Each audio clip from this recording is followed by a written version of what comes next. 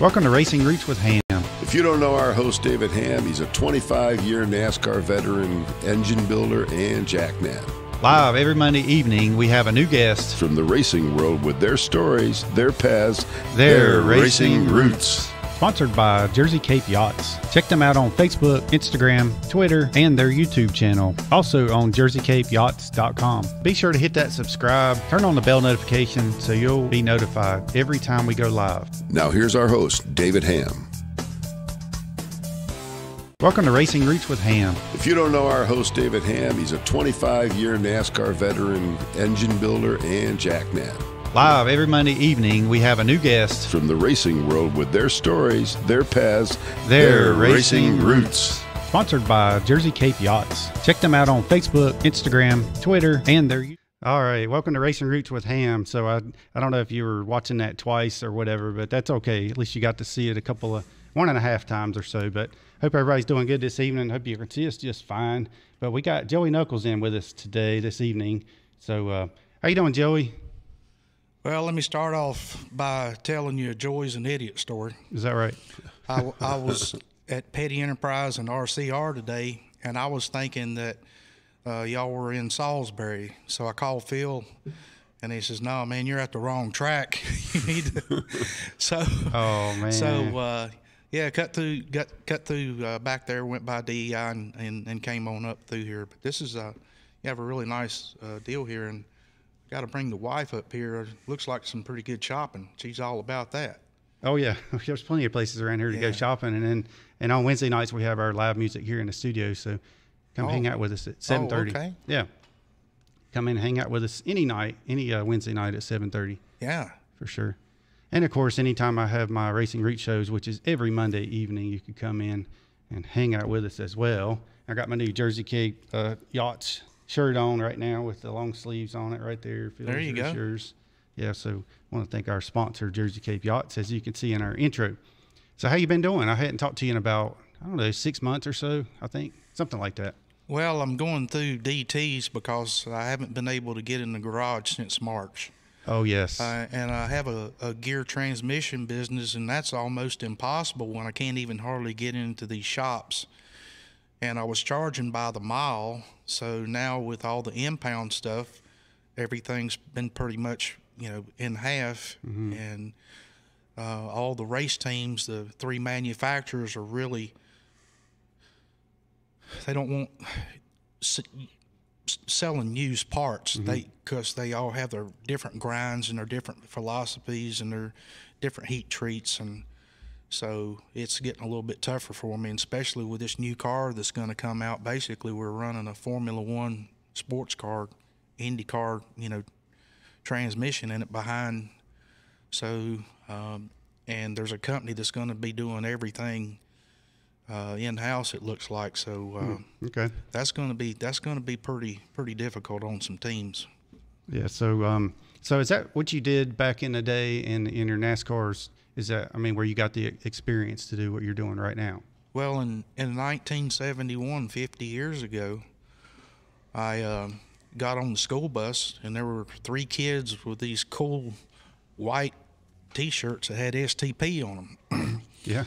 And I said, "Hey, man, where'd you get those?" And they said, "Well, we just moved up here from Houston, and our father's going to run for NASCAR Winston Cup Rookie of the Year," and his name was Walter Ballard. Mm-hmm. And his wife Katie, and they said, "Man, just we seen where you got on the bus. Just hop on there, and my mom will take you home. We'll show you the race car." Well, little did I know that I would be putting a model car down and start swimming out of a parts washer, and building gears and transmissions and learning how to weld. We didn't have a full-time employee. Katie really did a lot of the engine assembly, and then us kids were, we had 1 car and 2 motors and a Winnebago. Yeah, how about that? Away we went, and the teachers were really good to us, where we could go to Daytona for 2 weeks. They'd give us all our homework. So when we came back, we fell right in. Mm-hmm. So independent racing, that's how I grew up and still am. That's cool. And so we'll talk about it in a minute where you actually grew up. I mean, I already know the answer, but some of my listeners may not know that. But I want to do some shout outs right quick. Gary Flattery's up in the Ozarks. He says, What's up, hardest working man in NASCAR? And hey, Joey. Hey. We were talking about you before the show because Gary started working at Robert Yates Racing probably 97, I'm thinking. Somewhere around there. Uh-huh. He came to work at Sabco, and then he left there to go to Robert Yates. And he was there up until, I don't know when he retired, 5, 6, 7 years ago, something like that. Uh-huh. So he was there quite a while. And Rachel Robbins down in Charlotte, she says, hello, Gary. Hope you have a good day. Talking to Gary Flattery, of course. He's still laid up with his ankle replacement. And there's Phil Cavalli right here with us. And I got a Phil cam tonight, so I'll put him on here in just a minute. Dickie Dennis is up there in Virginia, the infamous fence climber from 2014 at Richmond. Oh, okay. If you remember that. Yeah. That's good stuff. And then, let's see, Fox Terrier Mom. Phil, you know who that person is? Fox Terrier Mom. Yeah, I know who she is. She's a good friend of mine, a fellow classmate. Nice. Down in Texas. I didn't know your last name was Honey. Oh, baby. Yeah, it says how I feel, Honey. Actually, the first girl I ever kissed. I think 2nd grade or Beside your cousin. Oh. Yeah. No, I'm from upstate New York. Okay. I'll leave it at that. There you go. And Jody Brook, Bruch. I believe she said that was German. So good day, mate, to you. Yeah. Listening from upstate New York, heart of the Finger Lakes. Yep. And Paul Rodriguez is down in Port St. Lucie, Florida. Don Clark's here in Statesville. And let's see who else we got. Jad Hyder's up in Ohio. I have to say it like that. Sissy Odell here in Statesville. And I believe I've got the Reverend Burgess on here with us tonight. Reverend Burgess, thanks for tuning in. He says the intro looks professional. Thank you. Appreciate that. I can help you on yours too. No, I'm just kidding. Wayne Pugliese, who is with the Jersey Cape Yachts. Thank y'all so much for the shirts and the sponsorship. And Jim Dooley. Jim Dooley's actually the one that sent us these shirts, so thank you for that, Jim. Well, he called and had it arranged, and then Janine took care of it. But my wife is asking a question. Tracy says, ask Joey how he got his nickname. Now, she may be confused because Knuckles is your last name. Mm-hmm. So that's one of the coolest names, though.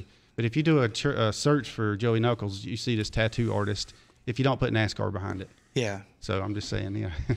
Yeah, he's a whole lot more famous than I am. So if I ever get out there to Vegas, I want to go say hello to him and have him put a tattoo of the 28 number there on me. But my real name was Alfred, and my grandmother said that I wasn't smart enough to be called Alfred, so she nicknamed me Joey. Oh, is that right? And that's what Okay. that's what stuck. All right. And well, I guess maybe that's what she meant then. uh-huh. So Gary says, tell the story about the clock on the wall. It's stuck at on the same time always. The clock on the wall. Probably the one behind And you. Sandy Tingley in Mooresville. Are you talking about that clock? Yeah, that's what I bet Oh they're my talking goodness! about. I thought he was talking to Joey, asking him a question. I thought there was some backside joke or something. I'll tell you about that in a minute. But I do have a clock that was Norman Kazumishu. Norman. It was his clock, and it was the Haviland clock, I believe. So I've got that hanging up in my shop. And I sure do miss Norman. What a breath of fresh air. His family grew up in Hawaii. When Norman was a child, they had to deal with Pearl Harbor, and they were actually in a concentration camp until the war was over. And Norman remembered a little bit about that, but terrific employee. The first time I ever met Norman, he was working with Morgan Shepherd. He was his only employee running in the Bush series. Okay. Yeah, it's the very first time I met Norman. And that was actually the first Asian I ever seen. Wow, this is pretty cool. This guy's got one good tan. Look at all the hair he's got. Man, look like Mick Jagger. Yeah, there you go. So, Norman, did you go to Japan? Yes. Okay. Yes. I went in 96 and 98. But I remember Norman being there. It's kind of like... Yeah, he fell right in there. Right. And then Big E, they were all taking pictures of Big E. Yeah. Because, he was just so much more taller than he was. I mean, they were taking pictures of him more than they were the drivers and stuff like that. Yes, he he was huge. Yeah, he was big, tall. We miss him also. Yeah, so I think I had saw you at his memorial service when we went for that, and we went for he's in Norman's, and then Big E's at Robert's Church. Yeah, so fortunately I was able to see Big E before he passed away. Like he quit working there and then moved away. It's like 2 weeks later is when he passed away, but I got to spend some time with Norman on Easter Sunday. Oh, okay. And then I think it was a week or so later. Yeah. But I got to sit there and talk to him for quite a bit, so that was a good time. The mayor, is that what he called him? Yeah. Yeah, that's what Scott Feldhausen says, the mayor. The mayor. The clock on the wall is stuck because it's actually a banner that has, but it's on 929. So it's right behind us here, the clock tower stage. Oh, okay. But there's a clock on top of this building that's like 100 years old. So that's why it's called the Clock Tower Building. Uh-huh. Thank you very much. All right, so back to your beginnings. So you were born in Charlotte. Yes. And which side of town did you live on? The poor one. Yeah, well, me too. I was too. I was born in 71, but I was on the west side of Charlotte. I was raised until the 3rd grade off of East Boulevard before it became really populated. I went to a school which is no longer there called Wilmore Elementary. Okay. They started doing some segregation stuff, and my mother wasn't too happy with that because I was going to be leaving the house and walking a whole lot further and getting up an hour earlier and being shipped on the other side of town. So she bought a mobile home, and that's how I ended up in Huntersville out there. She bought a lot, and we had a little mobile home out there, and most of the kids I went to school with were 3rd or 4th generations, and they were all farmers. So when it come time to get the crops up, school was pretty much empty, and a lot of kids were kind of forced when they turned 16 to just stay at home and work to keep the family going, because when you turned 16 you didn't have to finish at that particular time. So, and then Huntersville, just when they built Interstate 77 there, Huntersville just got so popular. And there was two years of a very bad drought there, and the farmers went to the banks, and then when they couldn't pay, and you had all these home builders wanting the property, that was pretty tough on them. Yeah, so when you moved to Huntersville, there probably wasn't much out there at all. No, I remember we went out there, and it was the first time I really seen a highway being built. And the principal, Mr. Hunt, he says, life as we know it is going to change, and I think it's going to change for the worse. This is just really going to make this place boom. Mm-hmm. And he had seen what Interstate 85 did. So my wife said she thinks that her mom went to that elementary school.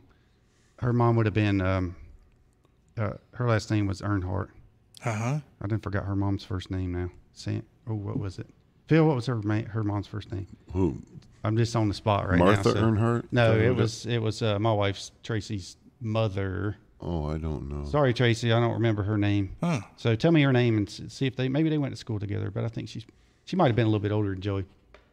But anyway, Dargan Watts is down in Florida. He does he was involved in doing the parade for the Old Beach Road Course and down at Daytona, down at, was it Ponce Inlet? Uh-huh. That whole parade that they just had.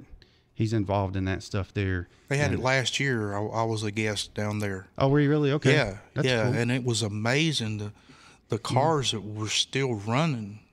Yeah. That, I mean, it is, the original plug wires, the batteries, the stuff, I was sitting there looking at it, and, I mean, there were a lot of them, Phil. I mean, it was a big deal, and all you seen was smiles on these guys, and you could just feel the love for when they used to drive them, on the beach. Oh, and, yeah.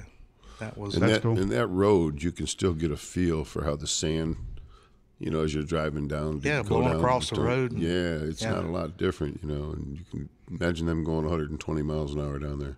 Yeah, he said the parade on the Old Beach Road Course was great. Former Grand National driver Johnny Allen led the parade. Uh-huh. So, And these were all people that I've always wanted to meet that I never had a chance to. We'd see them walking through the garage or whatever, but usually we were trying to get the car on the racetrack or, stuff like that. It was, the Daytona 500, I worked for two people at the 28 car, Waddell Wilson for 10 years and Robert Yates, and every breath we took was about the Daytona 500. Mm-hmm. And we ended up winning 7 of them.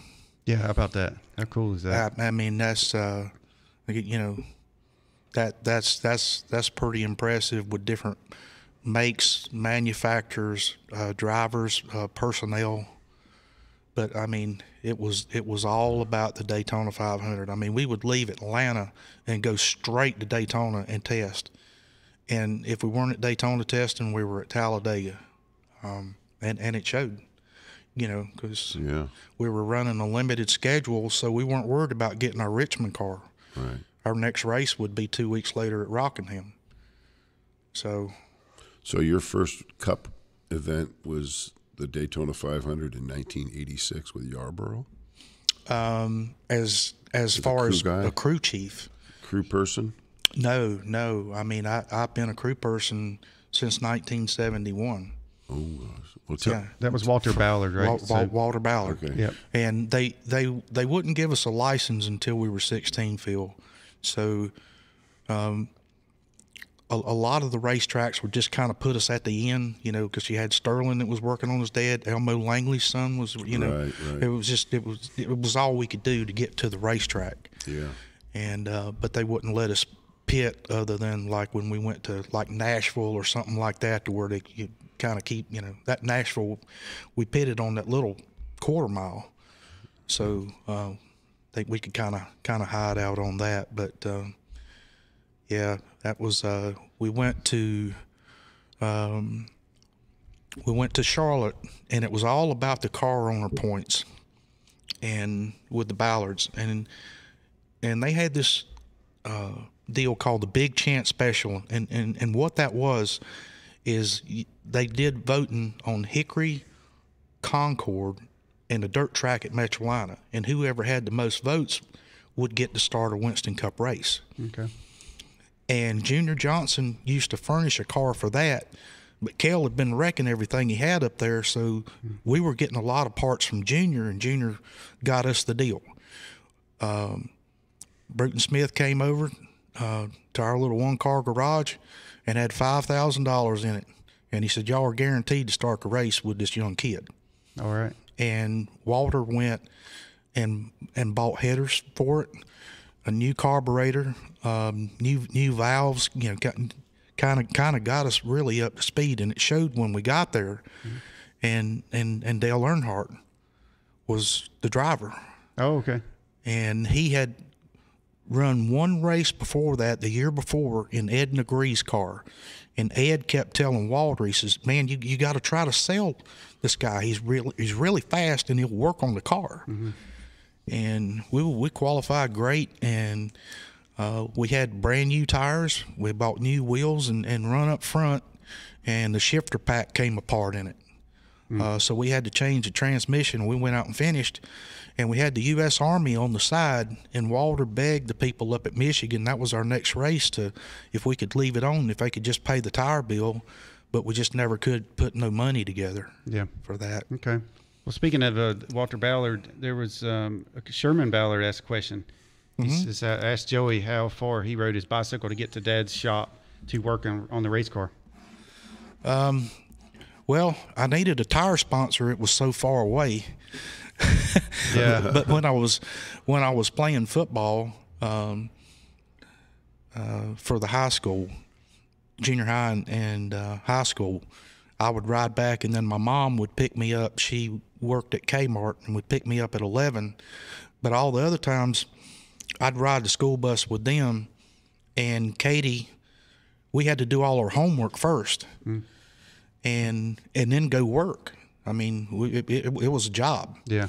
And it was a family-run business, and I would have just been at home by myself, reading Stock Car magazine. Yeah. And and then, then got to travel and got the respect of a lot of people in the garage for our ages and what we could actually do. Yeah. And we caught a lot of flack. A bunch of kids running around, and it was kind of a tough deal. But man, when we got old enough to where we could really go across pit wall, we really showed them what we could do. Well, that's what that leads into what Richard Bostic just texted me and said, ask Joey who he started changing tires for before Davey. I'm assuming, Kell and then Walter Ballard. Well, we had Walter Ballard, and then he had a heart attack. we had Ty Scott driving, and Ty was paying the bills. And we went to Darlington for the Southern 500. We crashed on the first lap of practice, went home and got our super speedway car, come back the next day and crashed it.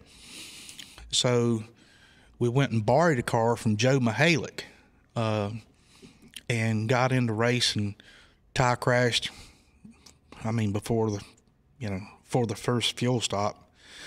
And Walter fell over with a heart attack, and that was pretty much the end of our independent deal. Mm-hmm. So I worked at Hutcherson-Pagan. I was building all the front subframes. Banjo Matthews, he bought all the subframes from us, but my heart was at the racetrack. Mm-hmm.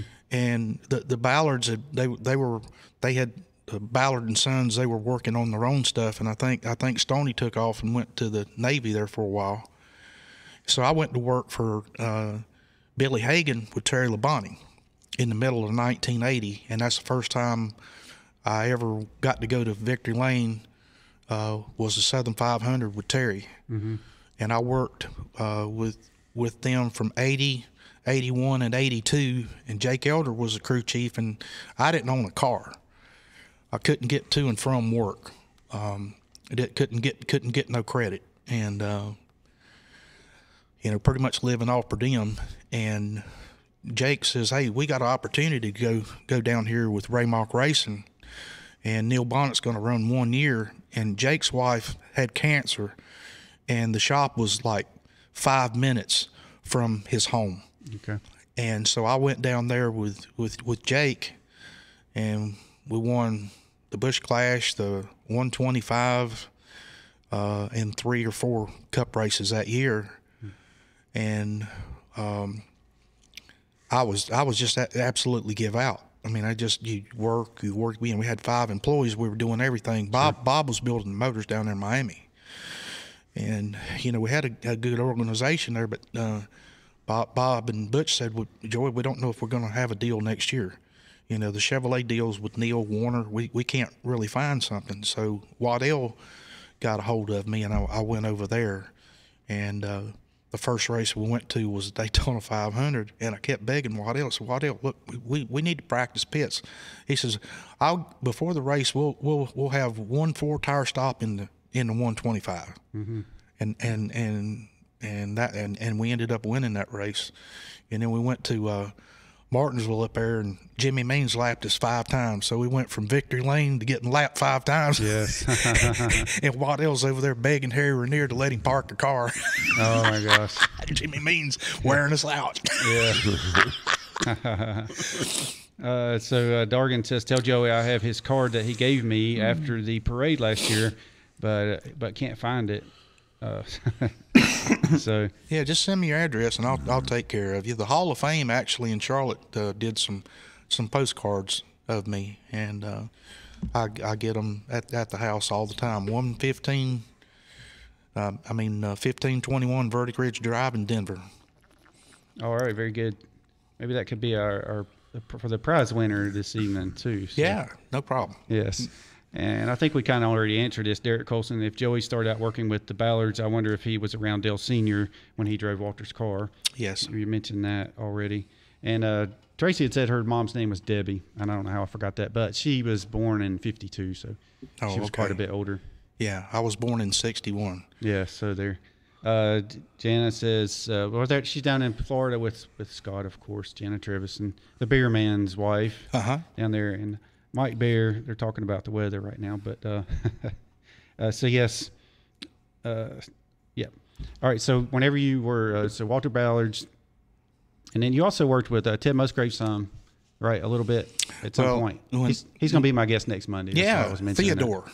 Yeah, there you go. Yeah, Theodore. Yeah, man, he did me a good job. Like I said, Ford Motor Company put me down there to do an R&D deal with Bud Moore, and Ted got fired by Jack Roush, and man, we built a new car. I got to go to the wind tunnel with it, and we went down to Darlington, and Ted had just finished second in that car to Dale Jarrett the race prior to that. And well, we ran up front and blew up, and we just couldn't find the money that we needed. A lot of the cars that we actually built went to other teams. You know, they found the wind tunnel numbers out and how much lead we had in them, and you know, we couldn't say no. It was what was keeping the door open. And then Ted went on to run that full truck season, and then Bud got bought out by a family out of California called the Finleys, and I was able to get Derek Cope down there. And man, we run really good in the Daytona 500, and was supposed to have Harris Casinos as a sponsor. And that deal fell through, and we ended up having to shut the door down. But Ted came back and drove for me at Talladega, and we were running 5th, and you know, got called in the big one. But I really enjoyed Ted because, you know, Ted reminded me a lot of Davey. You know, he could come in and he looked at the package and he understood the package before he threw it down in the corner real hard. And one of the things that I did as a crew chief was when they shut the thing off and coasting around the racetrack to come back in the garage, I never would talk to them. Okay. I just let them sit there and think about everything and not bury my head in the window net or whatever, because, you know, was always getting a plug check or whatever. And I would say, okay, take me around the racetrack.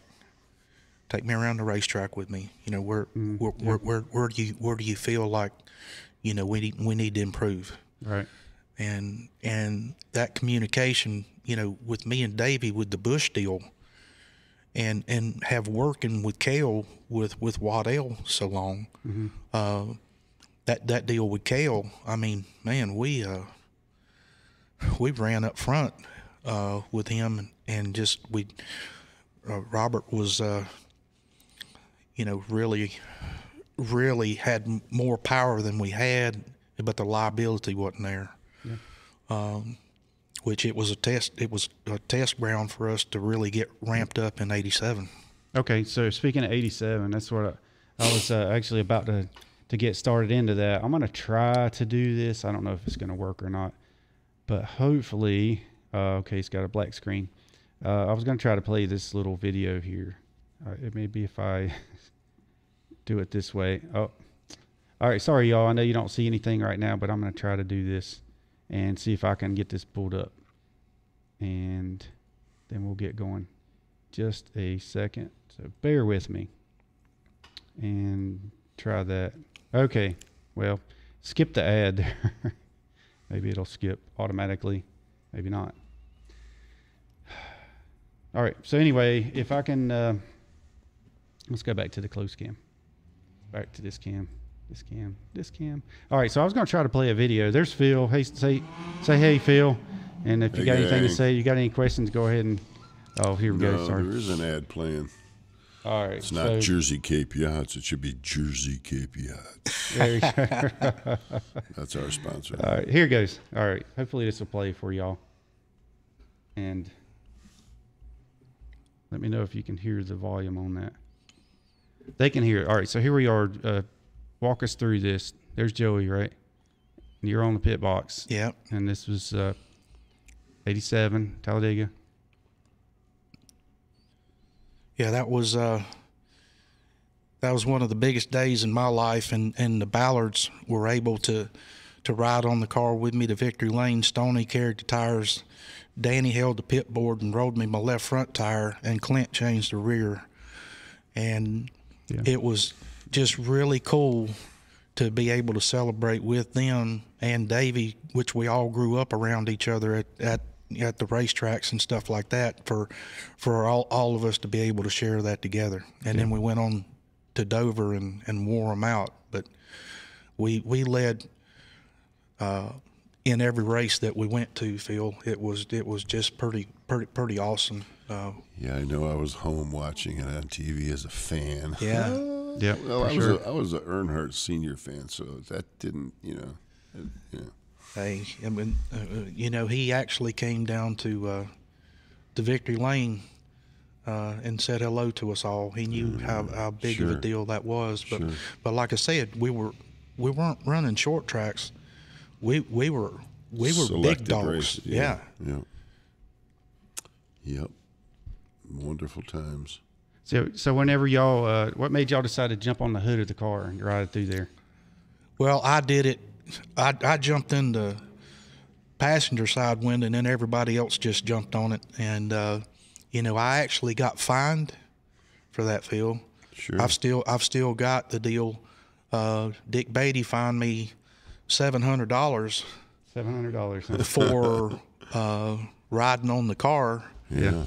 And I said, well, can I make installment payments? Well, they wouldn't let me in. Our next race that we ran was Charlotte. I couldn't get in the race. I was out there borrowing 10s and 20s from anybody, and they were serious about it. Wow. So, and then once I got in the garage, TRW came over there and had a check for me for $500 because I'd won mechanic of the race. So I went and back out to NASCAR and cashed a check and went and started paying people back. Dale Lemon, he spotted me a 50. How about that? Up or press. All right. So, well, I was trying to make a phone call here, and actually we had it set up to call, but I guess it's not going to work out. So Cliff Champion says to tell you hello. Love Cliff, man. What a hard charger. He was a good crew chief, and he worked for Mr. Rainier there for a while. Went to Victory Lane with him. Yeah. And he was doing some boat stuff and things like that, and I think he's kind of settled down and working on some antique cars and stuff like that, just kind of low key. Yep. He was on here a couple weeks ago. Yeah. Yeah. So. Yeah, the first time I met Cliff and Ricky Rudd, Cliff's uncle, Bill Champion, was a driver. And they went to Rockingham with little Ricky and finished pretty decent with what they had. We were all pitting in the backstretch. And that's the first time I met Cliff and Ricky Rudd. Mm-hmm. And Ricky's father owned Al Rudd Auto Parts. Okay. And they came back and ran against us in 1979 for Rookie of the Year with Ty Scott. And it was all we could do, both organizations, to get to the racetrack and stuff like that. It's just we didn't have the TV money then. Yeah. It was your purse. And we'd get to the racetrack and we'd go to Champion. They'd give us our spark plugs. We'd go to Unical. They'd give us our rear end grease. And fill us up with gas. Rigger Ride furnish the shocks. STP give us the STP and the filters, and that's what really was able to keep us going. The independence. It was just tough. Yeah. We borrowed everything from one another. Right. Yep. And if you get a sponsor, then a lot of times I guess you could take their product and trade it for another product from another team. Exactly right. Yeah. But we tried to get some insurance with K&K Insurance. They wouldn't float us. In case we wreck this car, you're gonna they wouldn't float us on that one. Yes, sir. Could you please fill in the engine type? Yeah. So how long were you with Robert Yates Racing? I went and got Robert. When Harry Rainier told me, he said, "Joey, look, I'm on shutdown. Cale's leaving." And we were just devastated because we'd sat on the pole at the Firecracker 400 with Cale.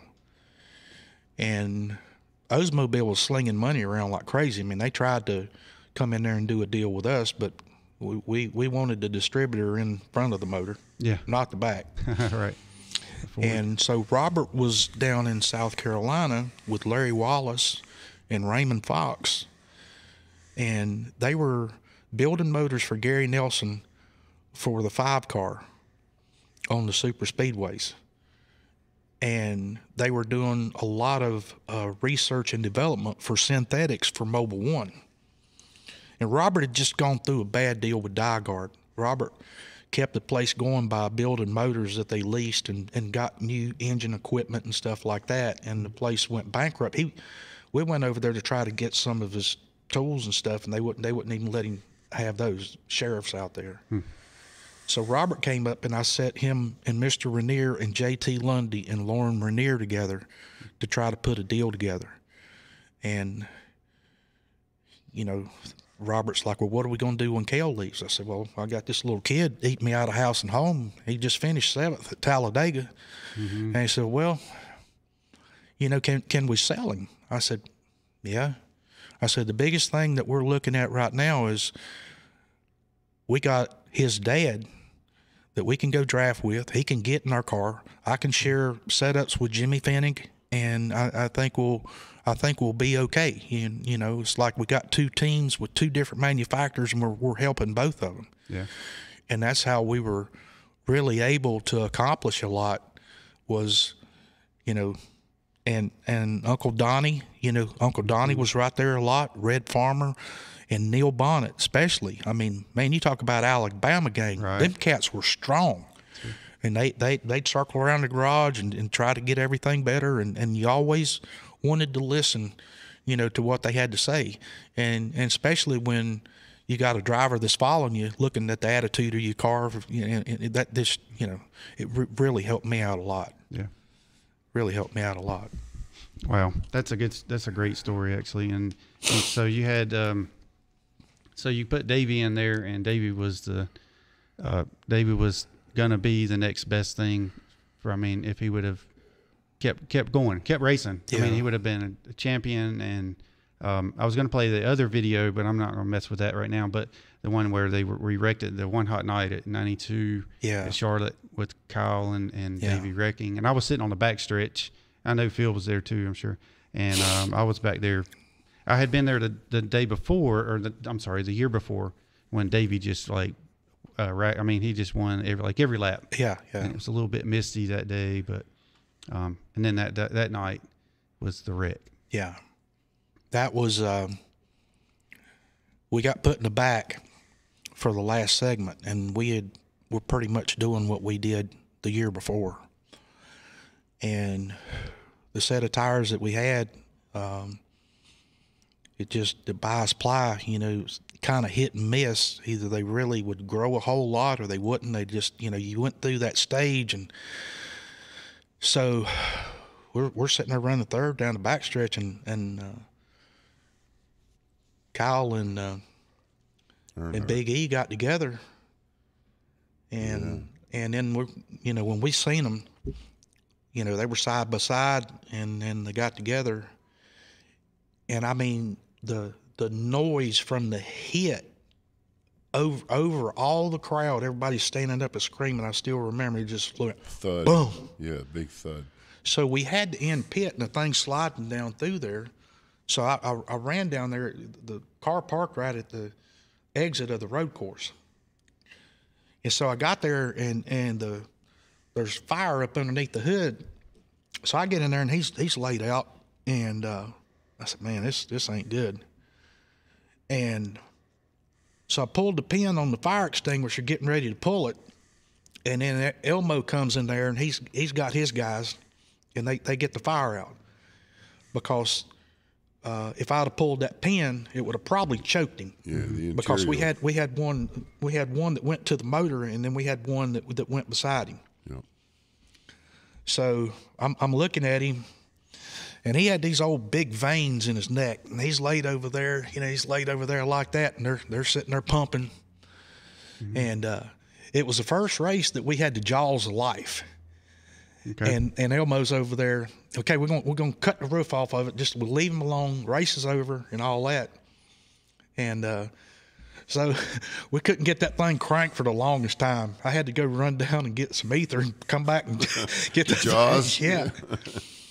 So he was unconscious, and then him and Larry got in the ambulance, and they went down to the infield care center. And Larry kept saying, he'd come to, and he said, where we finished? Larry said, we won. Oh, okay. And he did that. And, but I mean, that year in 92, we'd win or wreck.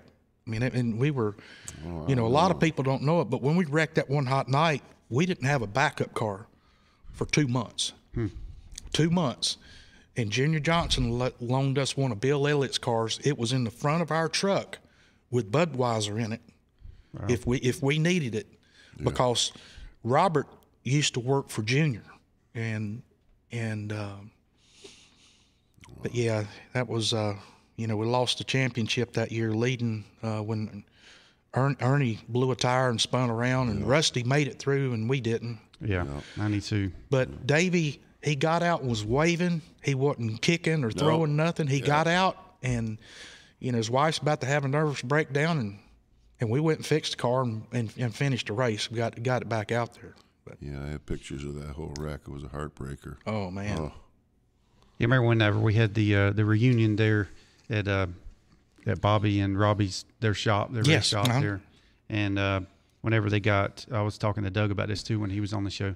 Whenever they had, they said so. They asked Robert to tell a story about Doug, because the whole night he's pretty much talking about Davey. Yeah. And then so he was like, he started talking about Doug, but then he started talking about Davey again, Yeah.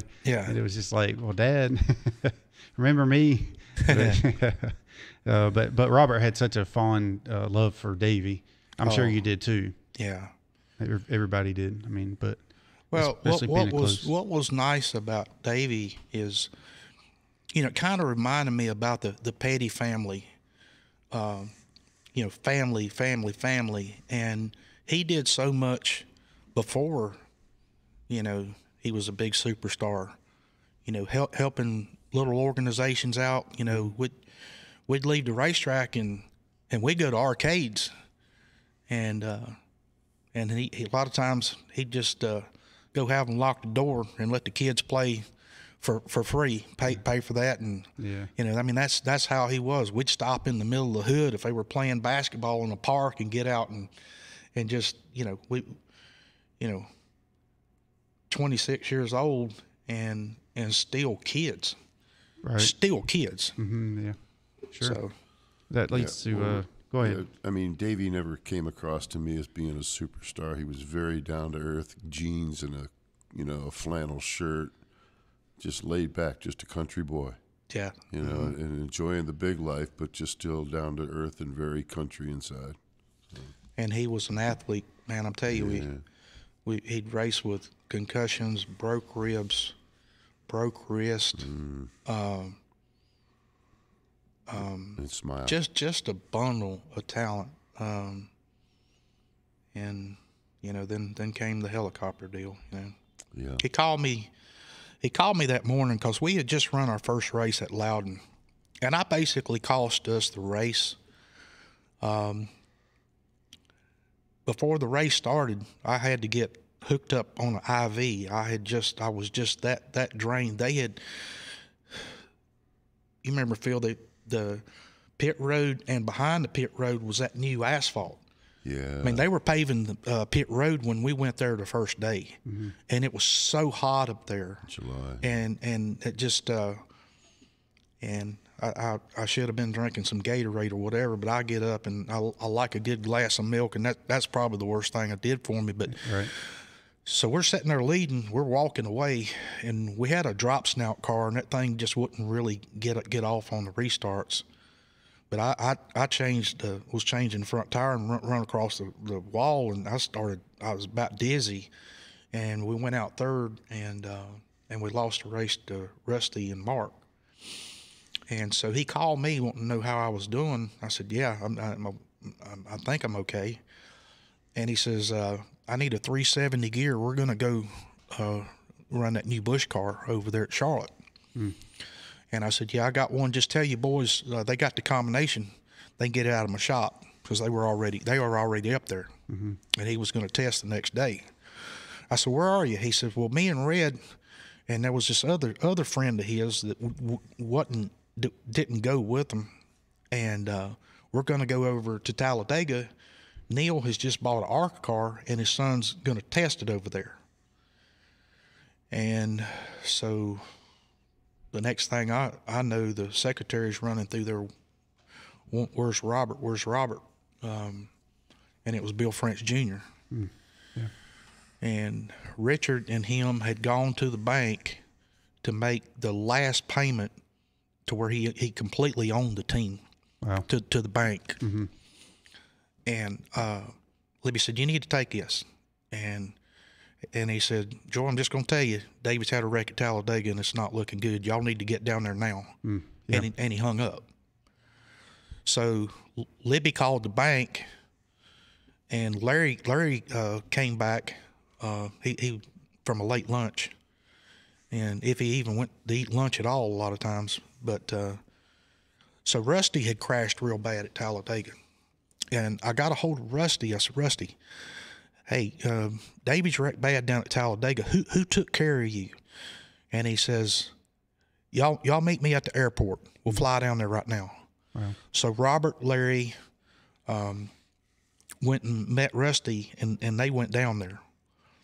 And then Robert called me, and it was just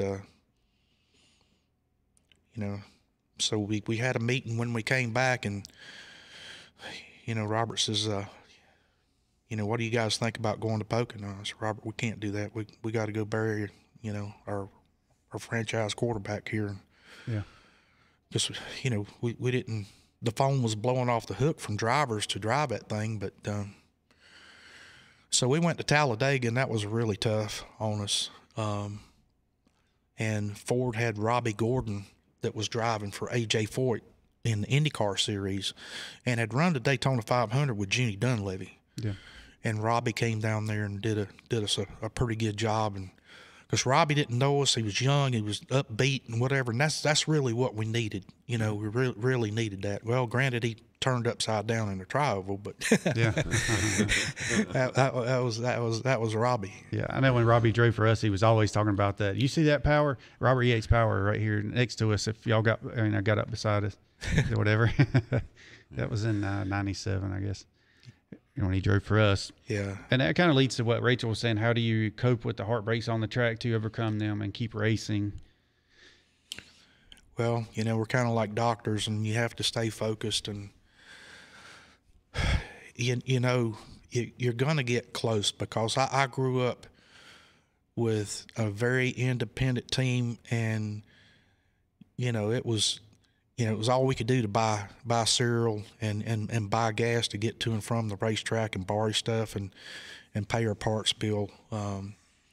There were several times when the season would be over, it would either end in Ontario or Riverside, to where Walter and some of the other independents would drive down to Daytona, and they would borrow money from the France family for us to get through the 2 weeks.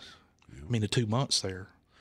And so the deal is when you went to get paid for the Daytona 500, that you paid it back right then. And that enabled a lot of us to be able to survive. It really did. Sure. So Paul Rodriguez says, Joey, what race at Loudon did I go to? What race at Loudon did I go to that Davey, after Davey passed? Strickland drove Davey's Bush car in the 28 Haviland Mac Tools car. Yes, that was Hut married Donnie Allison's daughter Pam, and they grew up around one another, beating each other up down there at Birmingham and Huntsville. Mm-hmm.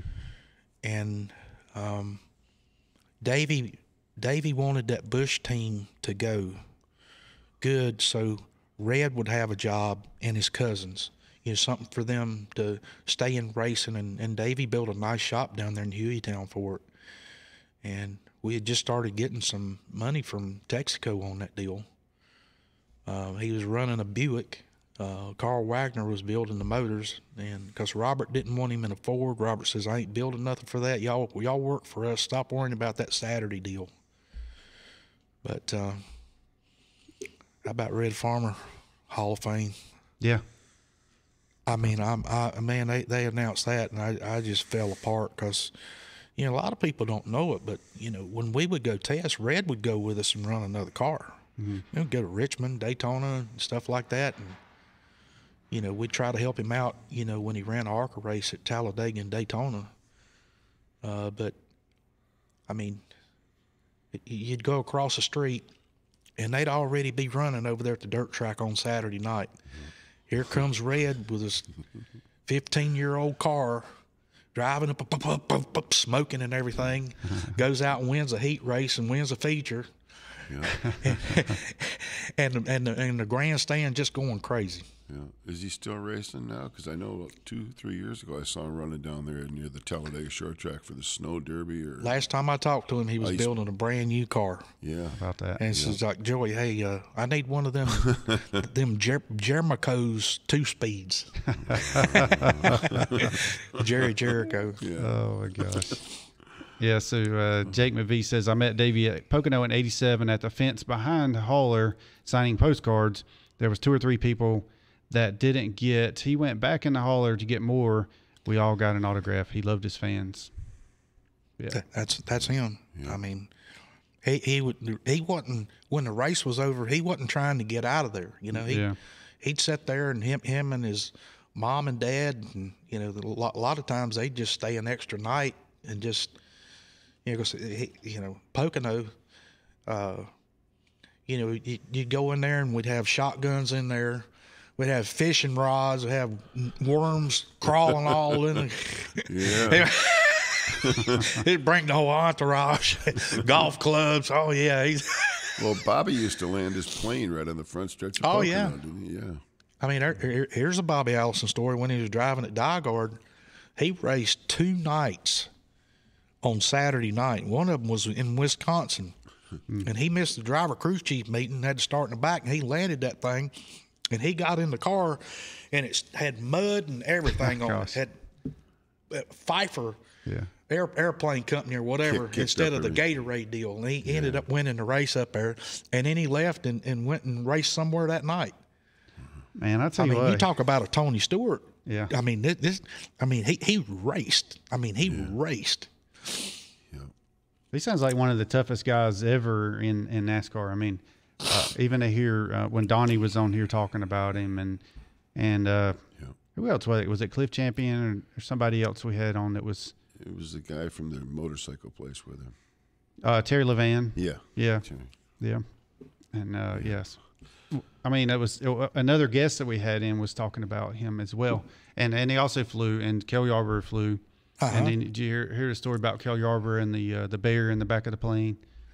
Have you ever heard that one? It was something to do with Henry Benfield, you know. Benfield. Okay. There you go. Anything, that explains it all, right? Yes. Something about a bear. Kel said he always wanted one of those little bears or whatever. So Henry somehow found one and had it tied up and whatever, put it in the back of Kel's plane. But by the time before Kel even landed the plane, the bear had already chewed its way loose.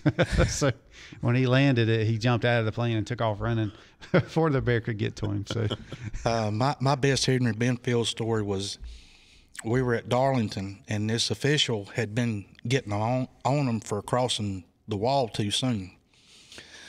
So Henry went back to the truck and made some brownies and put X-Lax in them. Oh, yeah. and we didn't see him no more. Oh, yeah. He was out of here. I always heard don't ever eat the brownies if he brings those around. Yeah, sure. yeah.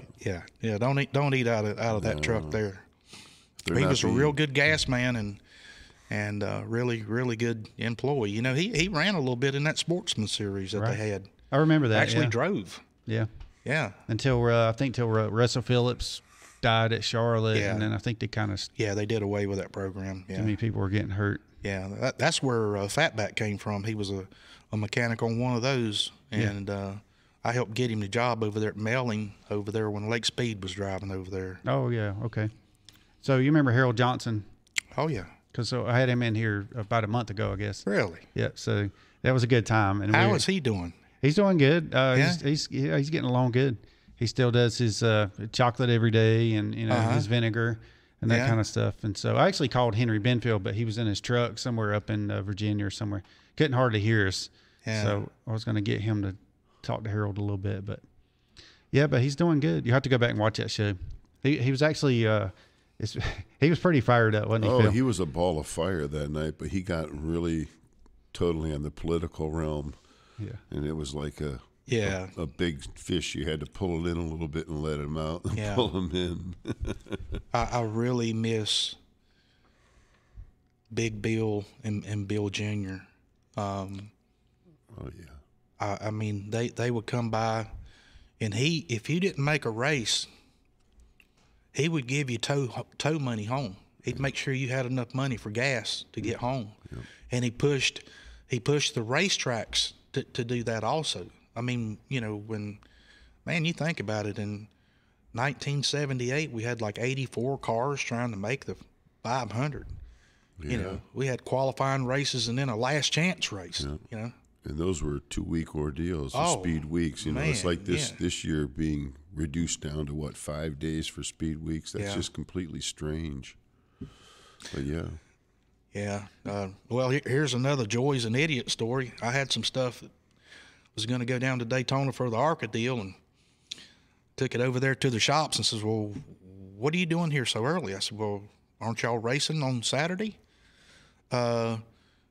A week from now. Oh, man. A week from now. You got all your work done a week ahead of time. Yeah, man. So, okay, yeah, well. Oh, that's cool. Can you pay me? Yeah. Can you pay me? Speaking of ARCA, Jana says that Henry drove in several ARCA races. And then Steve Knight. Remember Steve Knight? He says Fatback helped Ronnie Sewell in the sportsman division. And then my wife asked, did Joey say what made him want to get into racing? Get out of town. I mean, that's what I wanted to do. I mean, we had this little dirt track called Metrolina Speedway, and I used to ride my bike down there and sneak in there and watch Ralph Earnhardt and Haywood Plyer, Stick Elliott, and all them. They'd run there on Friday night, and if they had anything left, they'd go to Concord on Saturday night. Yeah. And they're out there racing with their grocery money. People would get their paycheck, and they go to the fish camp and then go to the racetrack. Oh yeah, how about that? And it's just, and I said, man, this is really cool, you know. That was out near you too, in Hearnsville, because that was in North Charlotte. Yeah. Off exit 16 or whatever, Sunset Boulevard area. And yeah, Dale Jr. did a really good show on that speedway. What is it they call Tracks of the Past or something that he's done? Mm-hmm. Yeah. Man, that was you know, in the last race they had there, Sammy Swindell won. Place is packed. Okay. World of Outlaws event, and then that was the last one. Like, you know, TBS showed it on live. Yeah. But what happened is they got annexed by the city of Charlotte. Oh, okay. And their taxes tripled. Yeah. And that's what eventually shut the fairgrounds down, you know. Right, okay. I always wonder why they closed it down. Why, you know, what? Yeah. Because I remember it as a kid. That was definitely one of the popular tracks around growing up in Charlotte. Yeah. So all your travels, all the years, maybe a classic moment, something that really happened was memorable, and also your favorite track. Well, my favorite track has to be Darlington. It's the first race that I was able to go to Victory Lane. And we fell out of a race at Darlington with Big Daddy Walter, and we all ran down and got up against the fence to see what it would be like, you know, to maybe one day get into Victory Lane.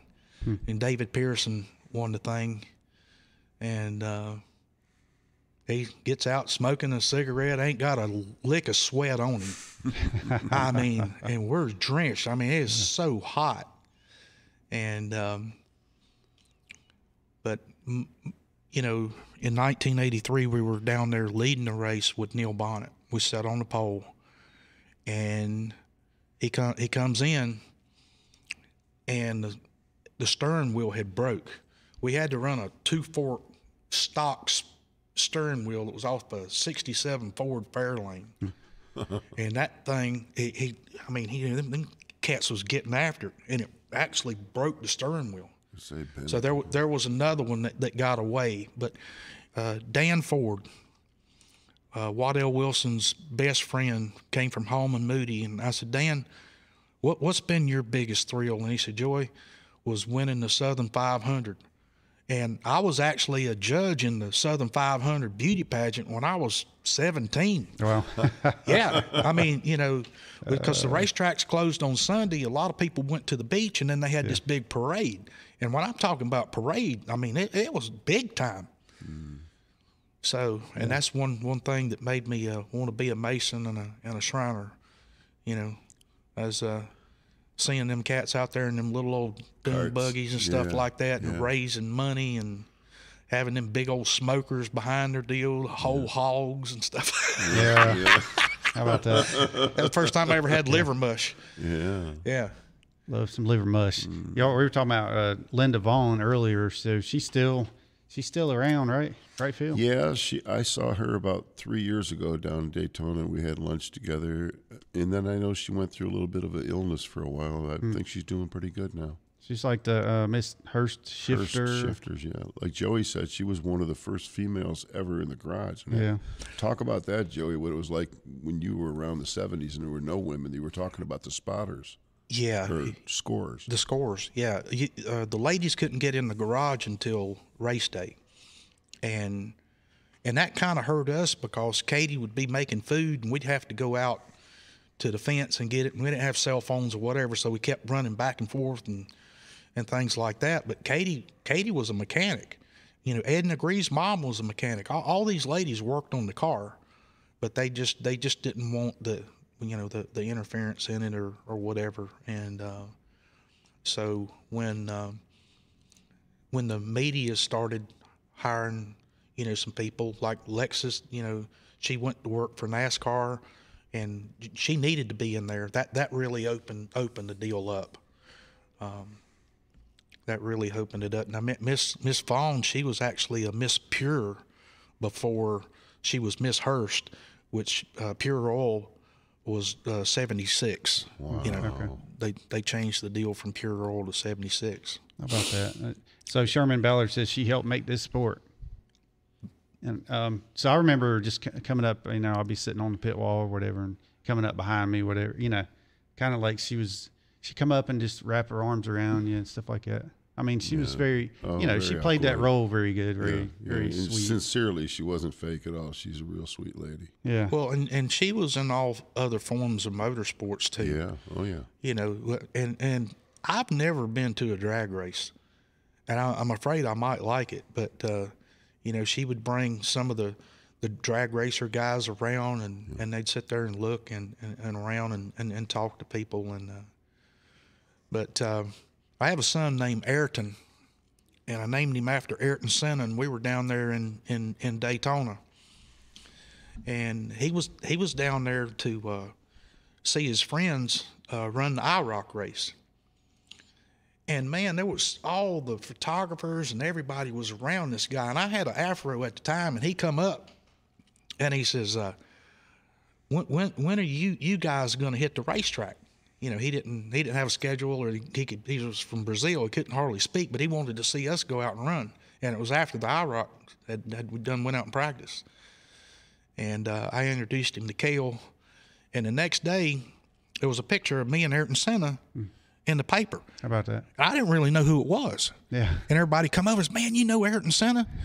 And I said, right then, I said, if I ever have a son, and I do, one's 19. Yeah. And so I named him Ayrton Jacob Knuckles. That's cool. And my wife told me, she says, look, for your 50th birthday, we'll go anywhere in the world for a week. She says, where do you want to go? I said, I want to go to the Grand Prix of Monaco. She says, we ain't going to no racetrack. I said, well, go pull it up online. She come back about 10 minutes later, says, yeah, let's go. There's a lot of shopping over there. Sure.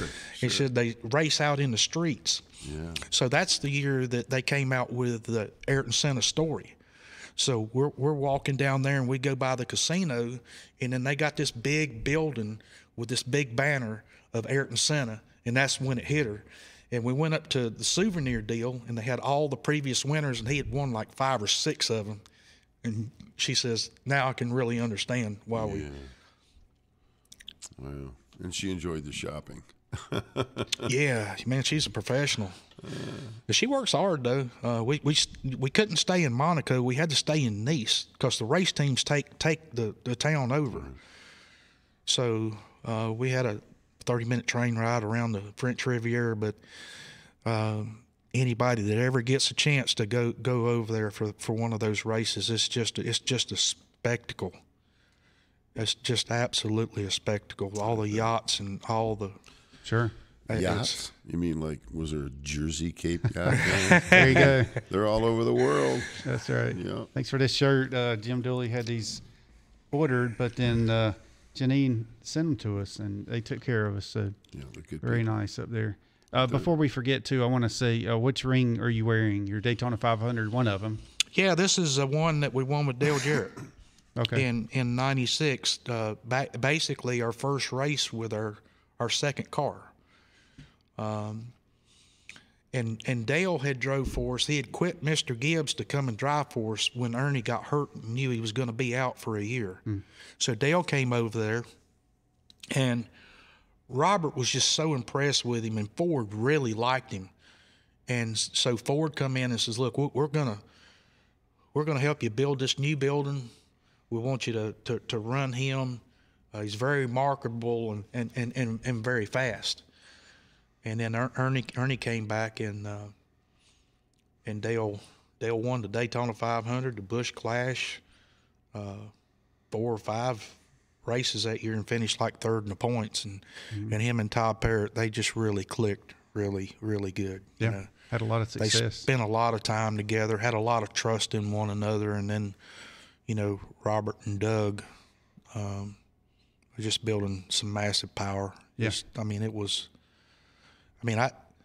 was sitting there looking at my input shafts, my U joints and stuff like that, and you know, you could tell a lot of torque, just muscle, just really hard on stuff. Sure. Yep. That was my best decision to go work over for Robert Yates. Yeah. And then we ended up being Roush Yates Engines. So I ended up being there 16 years. So the best job I ever had, best decision I ever made in my career, for sure. Well, I'm happy you got to experience that, you know, because I miss Robert. Think about him every day. Yeah. You know, just it's tough. You know, such a great person. Yeah. You know, good Christian man. He always wanted us to get the car through inspection to where we could always go to church on Sunday. Yeah. And we're losing more and more, but when the old clock keeps ticking, and yeah, it does. And he's got his son Doug, of course, carrying on that legacy of Roush Yates or Roush. I mean, well, that was one of the big things too. Whenever Roush and Yates, Doug was telling that story whenever Roush and Robert got together on that. And then I think one of the biggest things that Roush said, he liked Doug, more than Robert, but they were competitors, were fierce competitors for many years. That was quite a tale Doug told. And it was like a real edgy meeting, he said. Yes, it was an icebreaker. You can imagine. And then whenever he did that, I think that was like a match made in heaven as far as, because they probably admired each other power. Equally, you know what I mean, but didn't ever want to tip the hat, so to say. But working together, they became quite the force. Would you have ever seen that happening, like looking back in the day? No, Robert called me, and I came out with a lug nut, and he owned a coating company at the time, and he says, "Let me take you over here," and it's the engine shop where they got now. And Robert says, "Doug's going to come in here and do the cup motors for the 2 teams," and he said that we're going to do a spec deal for all the IRL cars. It's going to be a Ford motor, and that deal with Cosworth, and that deal fell through. And so I went over there, and Robert says, "Well, my deal with Ford fell through with the IRL." He says, "Probably a good thing." and he says Ford's wanting us to get together with Jack, because Jack was doing everything, you know, up in Michigan and things like that. And with Jack's companies, as you know, they're working on every kind of street thing, this, that, and the other thing, and you know, it's just too much for him. Yeah. And a lot of the employees, they wanted to move into Mooresville, Charlotte, you know, area, you know, get out of all the snow and stuff like that. So when they put that deal together, it was a little tough, because Jack's used to everything his way, and so then it worked out really good. Doug and Jack done phenomenal things. I mean, there's nothing you can buy out of the Ford catalog. They make everything. I mean, Doug's got a tremendous machine shop. Yeah. I mean, they build everything for Ford. Yeah, when I was whenever we would get slow in the wintertime, I would get sent over to the machine shop, and I would work around the CNC machines and stuff. And yeah, I mean, everything, and stuff for the military, stuff for those little skateboards, whatever they are, the powered skateboards, go through Lake Charleston and different places all over. But they were doing everything. Doug's smart. He's got a lot of business smarts too, so that if anything ever falls through in NASCAR, he's still got a place for his employees. You know, if and I think a lot of that was from Richard Roberts' brother, Richard Yates. He came in there, and we didn't have a sponsor. We didn't have anything. And Richard was working for a company called Baker Equipment and was very high up. And he came over there and handled the money and did all that. And Doug used to come and stay with me in the summer, him and Jeff. And Doug was going to NC State, and Jeff was going to UNC Wilmington.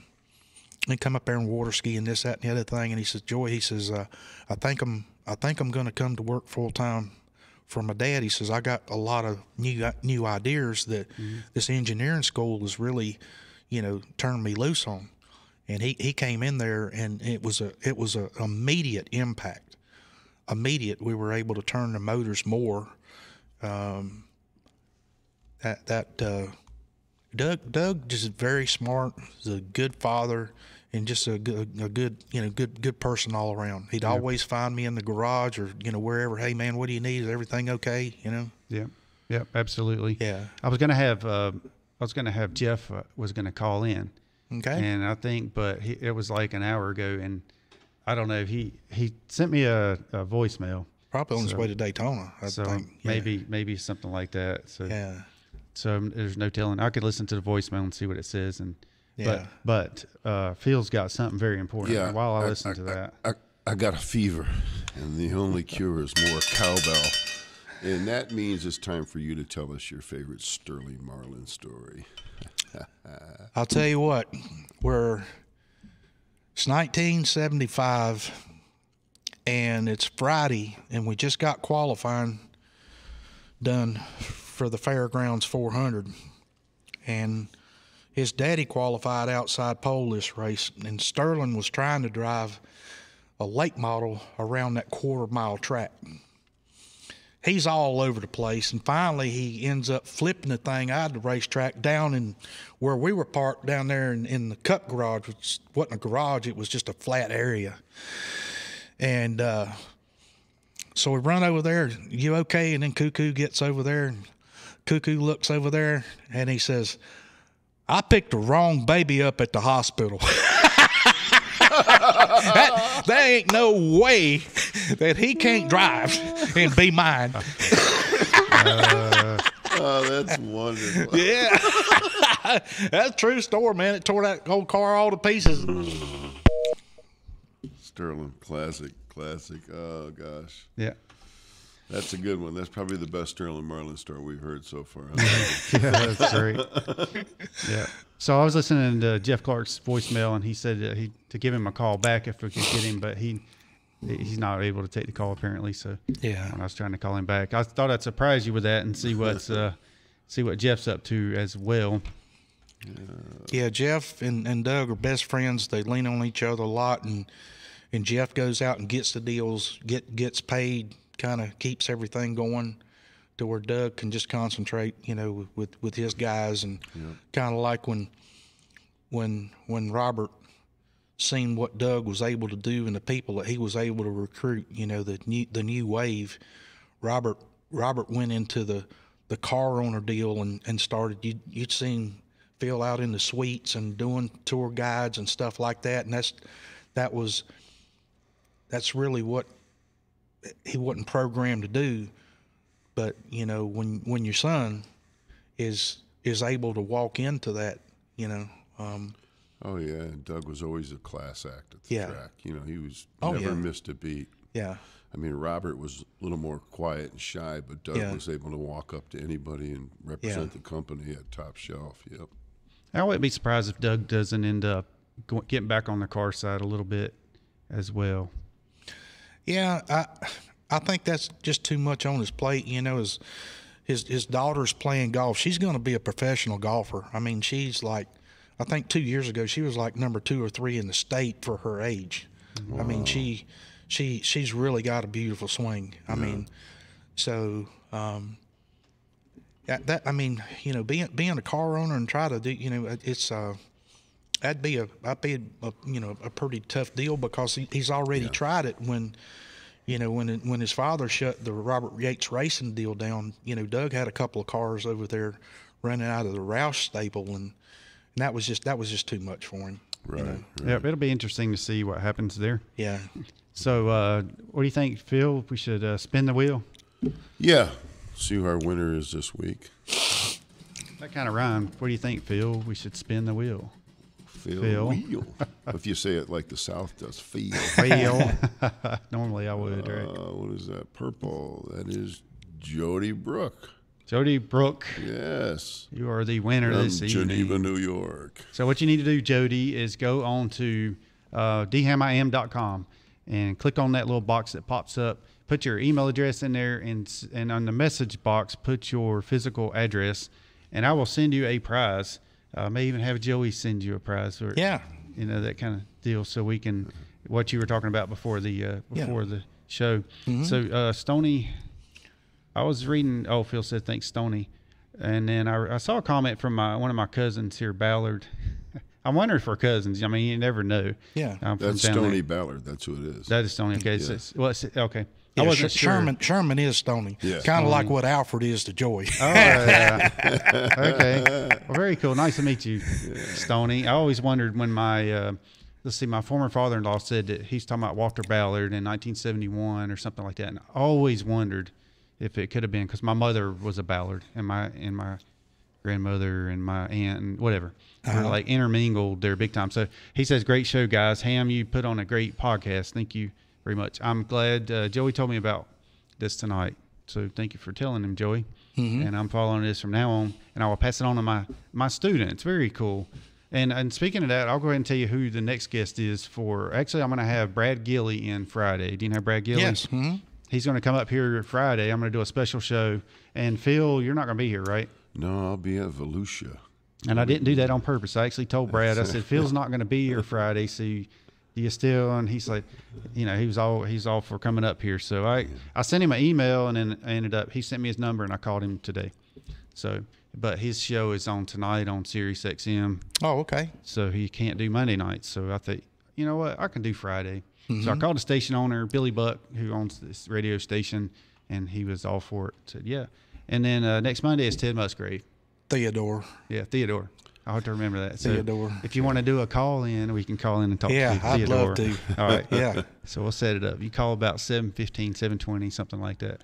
And so, yeah, we missed Jeff Clark tonight, but maybe we'll get him next time. Or Joey, what do you think about this? I'm trying to line up, and this is for one show.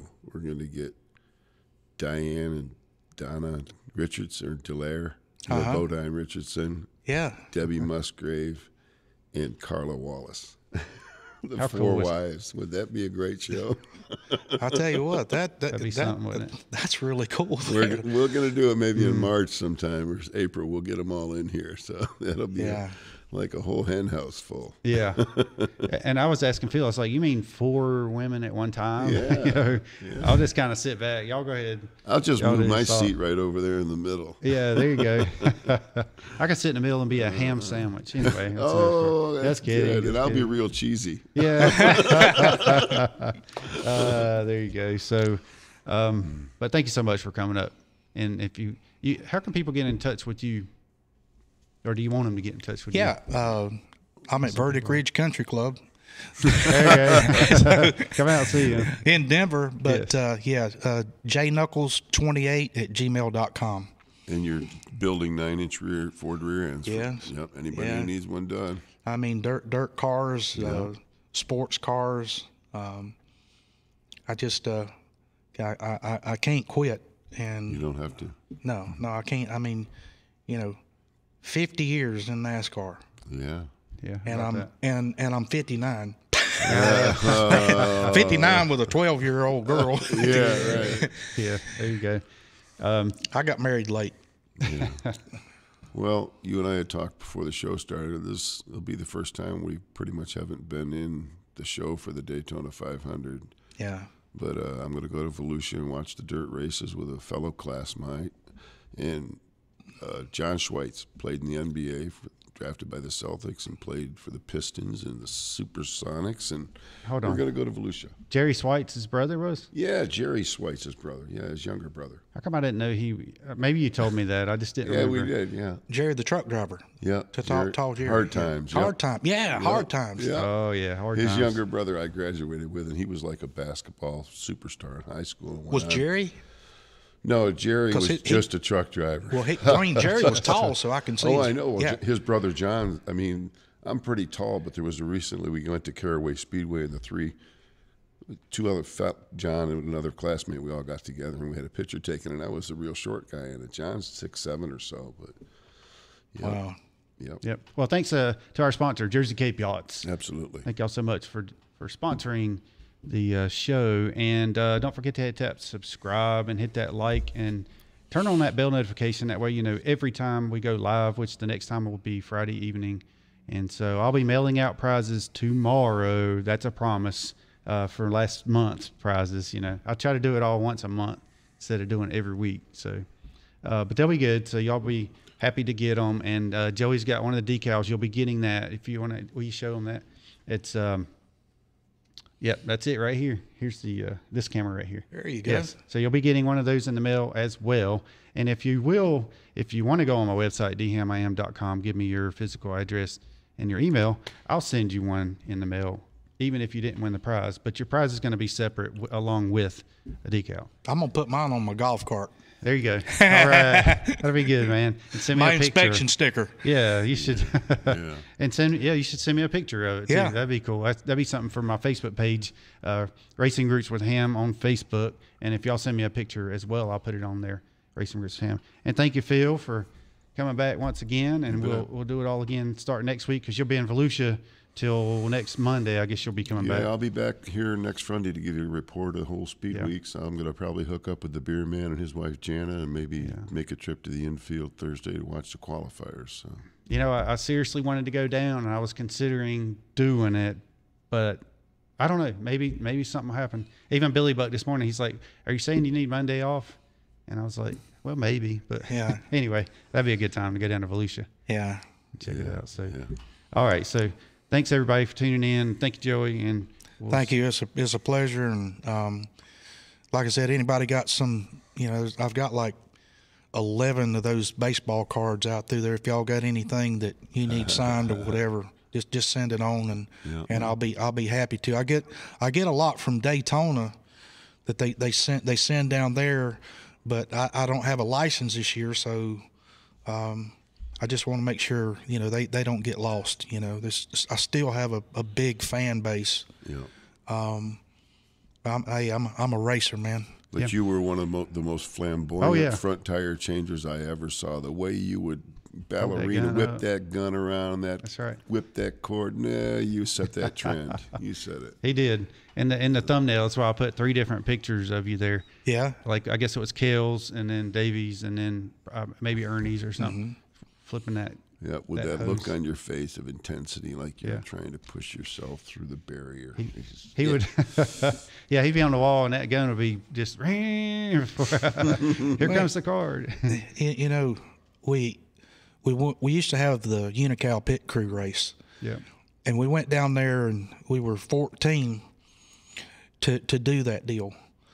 And Walter got in the car in the fourth turn and drive around. You come in there, and Bill French Jr. come out and stopped him before he got in the pits. And he told him, he says, "Look, we can't have these kids coming out here maybe getting hurt.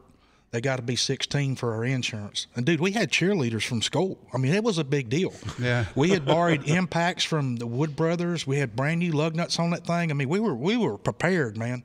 Yeah. And just that, you know, if you ever say, man, that was dejected, that was a heartbreaker. Mm-hmm. Sure. That was a heartbreaker. And we had the whole garage pulling for us. I mean, man, they all come out there just see what they can do, you know. Yeah. Oh, that was always a big show at Rockingham. Yeah. Yeah. We do it on Saturday. Yep. Yeah, before the Bush race. Yep.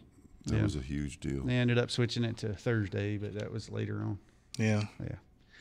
All right. Well, thank y'all so much. And here comes the outro. So enjoy. Welcome to Racing Roots with Hamm.